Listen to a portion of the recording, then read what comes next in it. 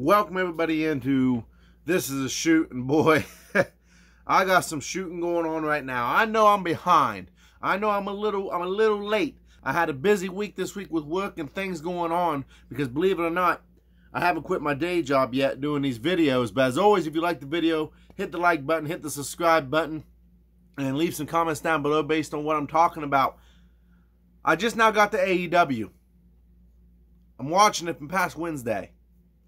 And you know, I didn't see very much stuff going on social media. Usually I see some things going on social media because I work on an afternoon shift, so I don't get off till late. So that's why I watch these videos like after the next day or whenever I can get to them. And, you know, I've been looking forward to AEW all week long. And now I know why that I didn't see nothing really going on with the AEW social media thing, app, or anything going on social media at all. You open up the show in a cage match, and nobody in the flipping right mind is going to look at what Jake Hager has been doing in his MMA career. Yes, he's only had 1 or 2 matches. Yes, he's undefeated in the matches, but he has the technique. He has the training. No one in the flipping right mind is going to think that Wardlow is going to be able to compete in that type of match for as long as they did, and the fact that they was not even having any blood. AEW is not WWE. It makes sense that WWE would have a match like that and show no blood. Matter of fact, they did with Timothy Thatcher and Ciampa. It makes sense because they don't like having the juice. They don't like having the blood show up on there. But I watched this exhibition, this gimmick match, and that's AEW's stick. I'm starting to figure out AEW is popular and what works for them, and it works for them. I'm not being negative about it. Is the gimmick matches. They do a lot of gimmick matches, which is great because, you know what? There's nothing wrong with that, especially when it's successful. You put the match on now, and what an insult to MMA. I'm just going to say it right now. Oh, well, shoot, this is it's entertainment. I understand that it's entertainment. Oh, well, you know, Wardlow, they got to make him look strong too. And I understand they got to make Wardlow look strong. I'm not a critical wrestling fan. I can usually accept things, and I powered through it. It got to the end, and of course, it broke down in an all-out brawl for no reason whatsoever did it need to go the direction in which it did.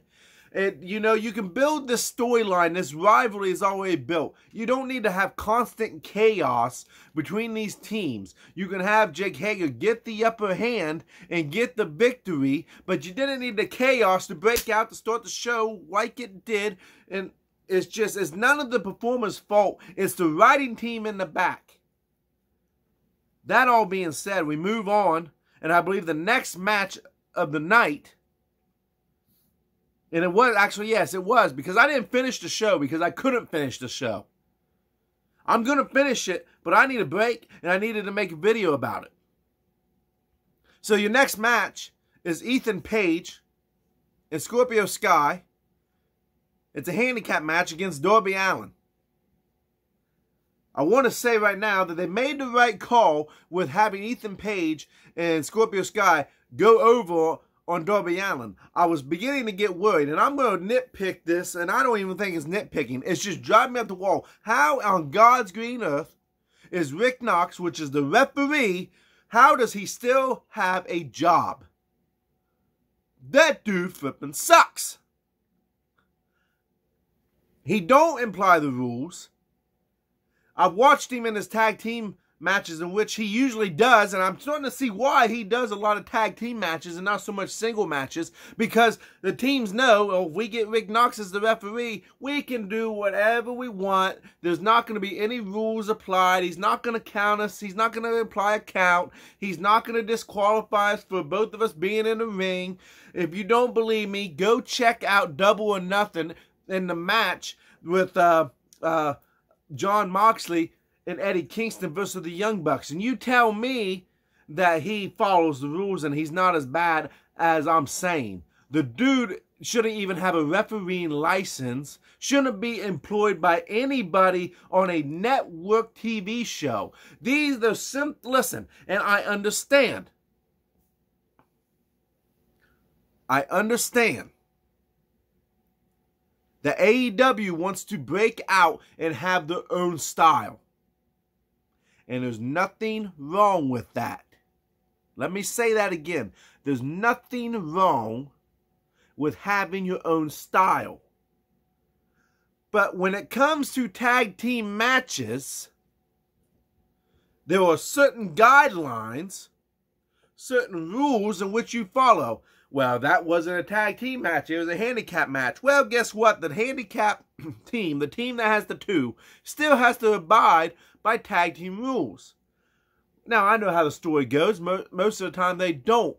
But at one time, or more than once, both of these guys were in the ring doing things that they shouldn't have been doing for as long as they was doing them. And Red Knox is standing there in the corner like, come on, guys. Come on. Hey, come on, get out. Come on, get out. You imply the rules. I'm sorry. There's certain things that you do not do and rules that you do not break. AEW makes it a consistent habit, especially in Young Buck matches, that the rules don't apply. It might as well be a tornado tag team match all the time, especially, like I said, when the Young Bucks are in there. Why are we not enforcing the rules? This program, this promotion has been out for 2.5 years now. And you tell me. And the thing is, they don't, and the reason is my biggest gripe. This is my biggest gripe about it. I just watched a tag team match, right? I'm sorry, I finished up the rule. Brock Anderson and Cody Rhodes was in now. And the rules were being followed. Way better. The consistency on the rules is what the problem is. AEW can't seem to get out of their own way. They have entertaining matches. They do gimmick matches usually correct to an extent. Camera angles have shot them in the past with blood and guts. The explosion's not working at the barbed wire death match. Exploding barbed wire death match. That stuff happens. The camera angles was not the competitor's fault. But when they're setting up these matches, you didn't even tell me that you ain't going to follow the flipping rules. That has worked not just in WWE. It worked when WCW was big. And if I'm not mistaken, there was a lot of things that NWO was doing that you see happen on AEW when WCW, there's a tongue twister for you, sort of going downhill where they just didn't abide by any of the rules. What makes a heel tag team when they break the rules, but they're sneaky about it, or they do it to get disqualified? And then I watch a match with Orange Cassidy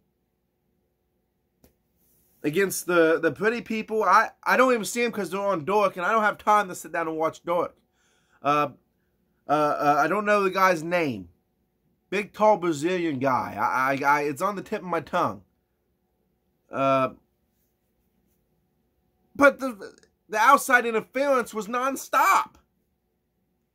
From both teams. The Best Friends and the Pretty People or the Pretty Club, whatever they're calling themselves. Yeah, maybe I should remember. But I don't see them because they're on Dork. I know Peter Avalon's in the group. Benoze, I think that guy is the guy's name, the big, tall Brazilian guy. The man has potential. The match wasn't bad except for the outside interference that nobody was getting disqualified on. They was rolling Orange Cassidy in the ring, right in front of the referee. They sprayed Orange Cassidy in the eyes with hairspray or spray tan, right in front of the referee. And you know how I know it was bad? Because Jim Ross, who, by the way, Jim Ross went off on Rick Knox and his referee, and he does it every time Rick Knox referees. So it's not just me. And a matter of fact, if you listen to Busted Open, Bully Ray has broken down his tag team style matches in AEW more than one occasion. Let me see Tony Khan get on Busted Open when Bully Ray's on. So far, I've not seen it. Maybe I'm mistaken. Maybe I missed the episode where he was on. But Tony Khan, who's on every week, it's kind of funny. This week, AEW's on Wednesday, and Bully Ray was on Busted Open, and Tony Khan didn't get on the show. They need to get a grip on the refereeing. That's the whole point about this. That's what set me over the edge, was the refereeing. The cage match, some people probably enjoyed it. I didn't enjoy it, but I understand the purpose of it, but I think there's a better way of doing it and a better way of handling it.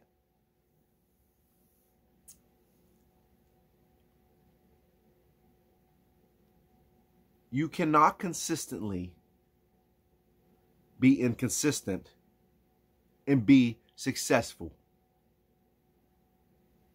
Look what happened in WCW. And the fact that these guys are not following the rules, are not learning the art, when you got the likes of Mark Henry, Jim Ross, Tony Schiavone, which Tony Schiavone is way more forgiving on the rules than Jim Ross is, Paul Wright, Christian Cage, Matt Hardy,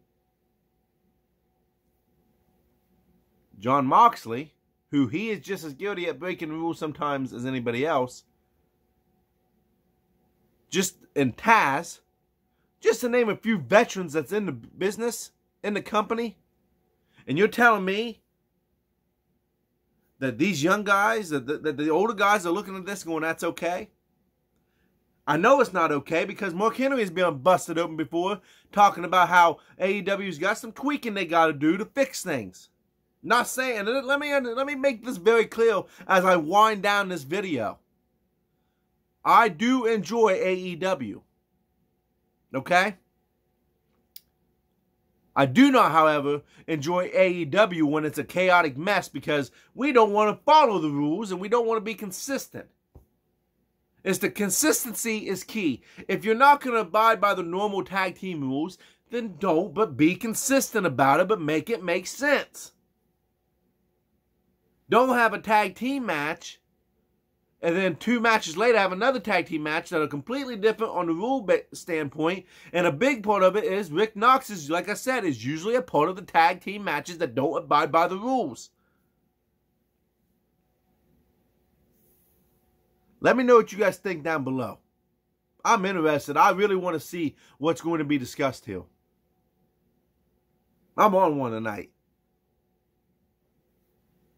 Goodbye. Have a great rest of your weekend. And I'll see you guys later.